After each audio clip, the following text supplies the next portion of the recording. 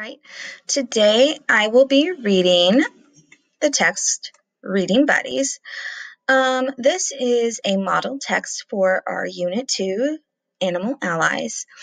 This selection is an example of an informative, explanatory text, a type of writing in which an author presents facts and details in a way that allows readers to understand a topic or process. This is the type of writing you will develop in the performance-based assessment at the end of the unit. As you read, look at the way the ideas are introduced and explained. Mark the text to help you determine key ideas and details. So when we are reading this, we want to make sure we are looking for key ideas and details because this will help us with our writing at the end of the unit. All right, here we go.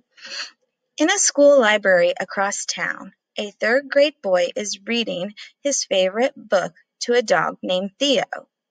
The boy is petting the dog as he reads, and the dog has its paw on the boy's foot.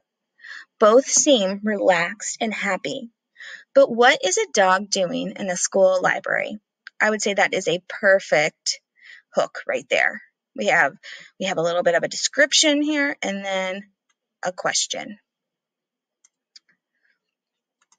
Okay, now paragraph 2 is going to introduce something. Theo is a 5-year-old border collie, is one of more than 2,300 dogs around the country that have been trained to listen to people read aloud.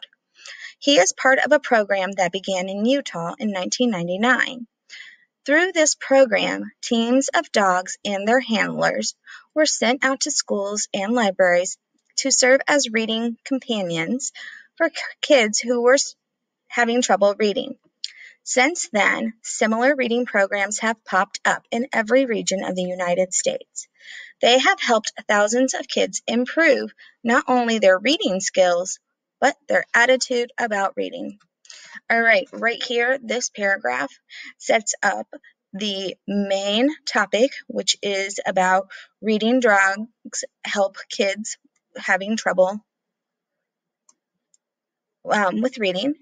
And we are going to probably find out more information about kids improving their reading skills and attitudes about their reading. So those are some details I'm looking to read about in the next paragraphs. There are many reasons kids can have trouble reading. Some have learning disabilities, some think it's boring, some are new to English, and others just haven't found a book they like. So these are all examples of why kids might have trouble reading. Whatever the cause, struggling readers have one thing in common. They lack confidence. Learning to read is often less about reading skills than it is about confidence. To a struggling reader, an animal listener can produce less anxiety than a human listener.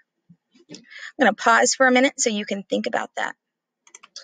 So my question to you is, why would an animal listener produce less anxiety than a human listener? So let me ask you this question. If I were to be listening to you read, you're going to be thinking along the lines of, what am I doing wrong? Did I say something right? A dog can't talk back to you, right?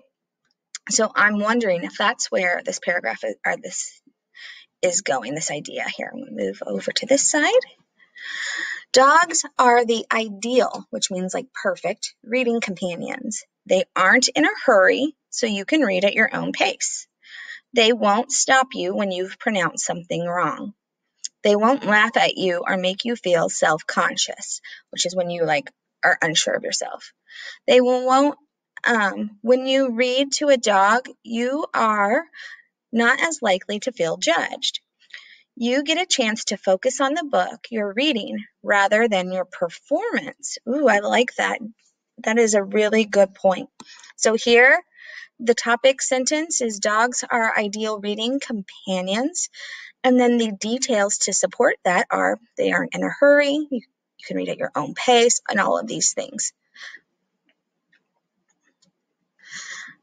Paragraph 6. I never finished a whole book before, said a 10-year-old girl who participated in the program. She had been reading at a first grade level and hardly ever practiced because she was too shy to read out loud. Well, that makes sense, doesn't it? But after a few weeks of reading to a dog companion, she finished the book. She was proud of herself for having overcome such a major hurdle. So this paragraph is more of an example to go with the topic sentence here. Dogs are ideal reading companions. Here are the reasons why, and paragraph 6 is an example. Paragraph 7. Reading is like any other skill. The more you practice, the better you get. But it's hard to find someone who has the time to sit down and listen. Readers can also feel nervous about making mistakes. But if you're practicing with a dog, said one reading specialist, you don't mind making the mistake. In fact, you'll probably correct it. So here is another example that goes with the paragraph here, or the topic sentence. Dogs are the ideal reading companions. This is an example giving us more details that you're probably going to correct your reading if you're reading with a dog. Paragraph 8. More and more libraries and schools are using dogs to help kids improve their reading skills and confidence level. Sometimes when people read to dogs, it's the dogs that benefit. For example, the Arizona Animal Welfare League and Society for Prevention of Cruelty to Animals.